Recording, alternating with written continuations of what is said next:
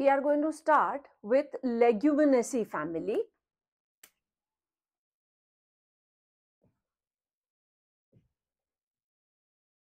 Leguminoceae family is the second largest family,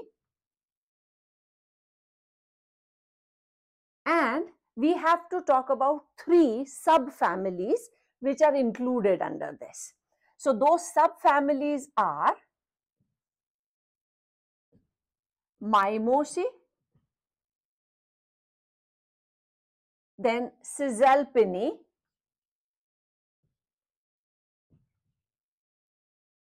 and Fabaceae.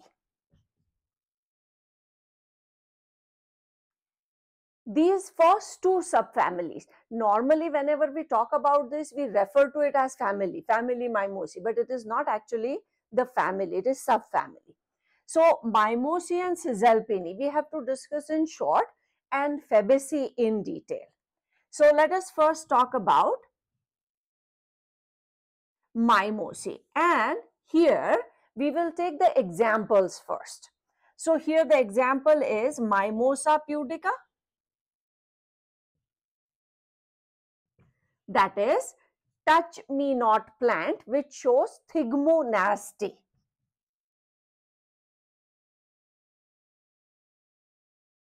Thigmonastic movement, that is response to touch, where all the leaflets they close, that is thigmonastic movement. So one example is this one, and the second example is Acacia catechu. This is tannin which is obtained.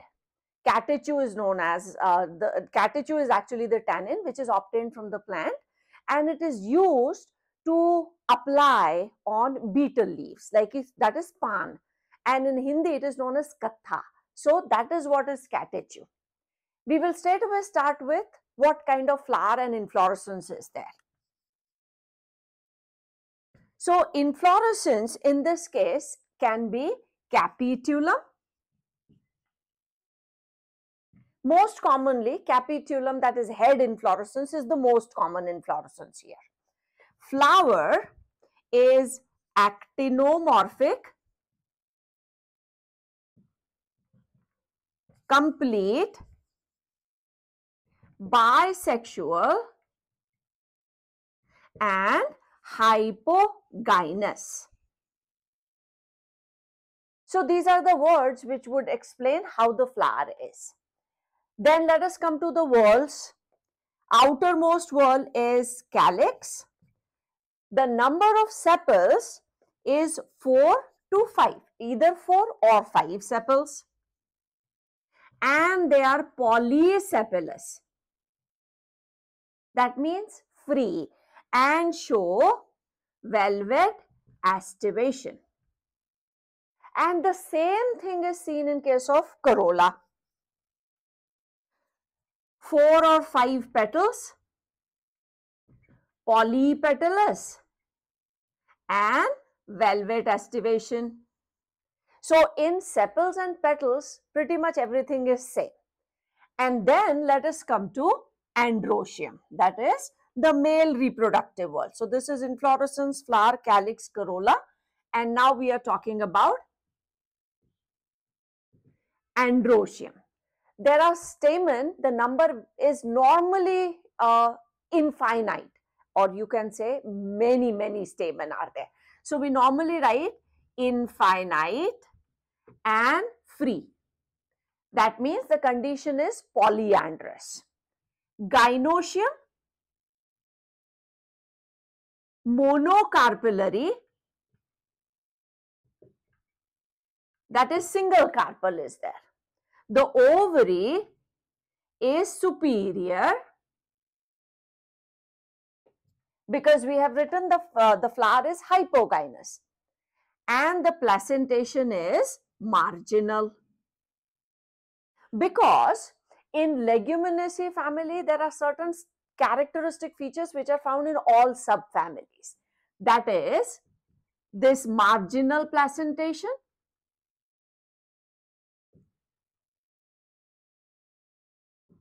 and in the roots there are nodules where symbiotic bacteria like rhizobium are found. So, nodulated roots. These are some important characteristic features of Leguminaceae, and that is why when we talk of nodulated roots, we say these symbiotic bacteria like rhizobium, they are found in symbiotic association with the roots of leguminous plants. So we are basically talking about the family, so all the subfamily get included in it. Now from this information, we can write down the formula. So floral formula of this family, the flower is actinomorphic. This is the symbol for actinomorphic. It is bisexual, that means both male and female reproductive whorls are there. And now let us come to the whorls from outside in. So calyx, 4 or 5 sepals. Then corolla, petals, 4 or 5 petals. Androecium, number varies from 10 to infinite. Normally it is large number, but with 10 number is also reported. So 10 to infinite. G, that is gynoecium is 1, monocarpellary, and superior ovary. So we put the line just beneath G. This is the floral formula. Now when we have to draw the diagram, we have to also remember the aestivation. So here there are 4 sepals. We will start with the outermost wall. 4 sepals, and aestivation is velvet. So these sepals, 4 sepals, we can draw 5 also, but we are drawing 4 here. So 4 sepals, velvet aestivation, and they are free. Velvet aestivation is end to end but not fused. So we have shown the space here. The next wall inner to it is of the petals. We will draw 4 petals only. So this is 1 petal. Again here the aestivation is velvet and they are free. So these are the 4 petals. Again, no overlapping of the margins, that is velvet aestivation, and we have left space, that means they are free. And now coming to androecium, there are many stamens. So we will draw many anthers here, but before that we will draw the section of the ovary with marginal placentation. So this is the ovary, here is the marginal placenta and the ovule, which is now going to change into the seed. And now this remaining space, we are going to fill this space with all the anthers. So anthers are typical diathecous and they are numerous, so we can simply draw them filling this entire space. These are all anthers that we are drawing here, stamen, and we are not joining them with anything, that means they are free and many. So we fill this space completely, and here is going to be the mother axis. So this is the floral formula and the floral diagram of Mimoseae family. Caesalpineae is our next subfamily.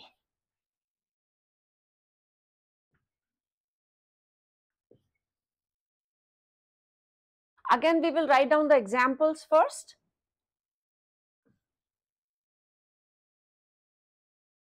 Caesalpineae, commonly it is known as gulmohar. This is one example. The second is tamarindus. That is tamarind. And examples are important so that it gives us an idea what kind of a plant it is. Again, we will start with inflorescence. Inflorescence is mostly raceme or compound raceme. You must have seen the gulmohar flowers. So they are either raceme or compound raceme. Flower. Now let us come to the description of the flower. The flower is zygomorphic. Zygomorphic. It is complete, bisexual, and hypogynous. Again, the words are self-explanatory. Coming to calyx, the outermost wall. There are 5 sepals, polysepalous, that means they are free, and aestivation is imbricate. Imbricate aestivation. And same thing is seen in case of the petals also. So the next wall, this is inflorescence, flower calyx, and now we are talking of corolla. So 5 petals, polypetalous, and same, imbricate, aestivation. Male reproductive wall, that is androecium. There are 10 stamen and they are polyandrous. That means free. Gynoecium, monocarpellary, single carpel. Ovary is superior, superior ovary, and marginal placentation. Now, based on this information, we will write down the formula first. So, floral formula, we will start with symmetry. So, it is zygomorphic, bisexual, that is male, female, both the reproductive whorls are present, and then we will start writing about the whorls. Calyx, 5, and they are free, so we don't have to put bracket around 5. Corolla, petals are 5 and they are free. Androecium, they are 10 and free.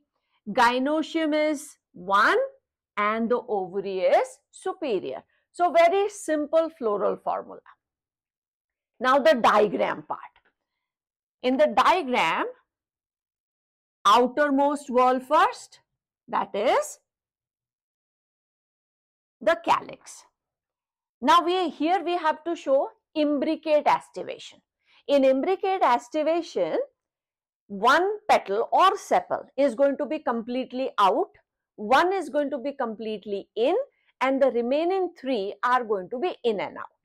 So, let us say this one which we are drawing is the completely out. That means it's both the margins are going to be out, overlapping something else, but they do not get overlapped. Then let us make one sepal which is, say, completely in. So, it's both the margins should be in. Now, the remaining 3 we will make in and out. So, this is out.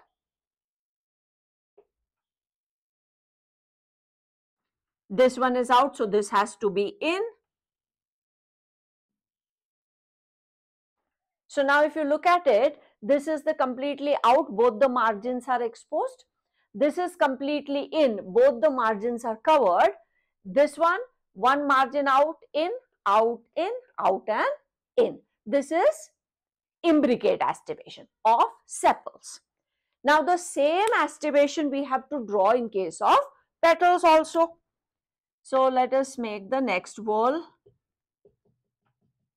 And here also we will be drawing petals in the same manner. Now, let us take this petal which is completely out.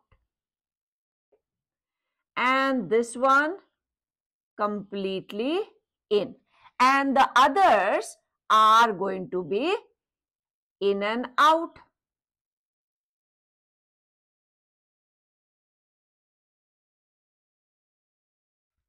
So here, this one has both the margins out, this one has both in, and the remaining out, in, out, in, out, and in. So here also the same aestivation, imbricate aestivation. We will first draw the section of the ovary so that we get the space to draw the stamen. Ovary is marginal placentation, unilocular, with that ovule which is going to change into seed later on. Stamen are 10. Here we have written the number of stamen as 10. So we can draw it is in 2 rings, 1, 2, 3, 4 and 5. So this is 1 stamen ring, 5 here and 5 in the inner ring. Actually the arrangement is not fixed, and that is why we don't write 5 plus 5, we write 10. This is only so that we see all 10 and we get enough space to arrange them. And obviously here we have to draw the mother axis. So this is also very simple diagram. Both sepals petals have same aestivation. Nothing fused with anything, so it is a very clean, simple kind of diagram and formula. So this is our second subfamily, that is Caesalpineae of the family Leguminosae.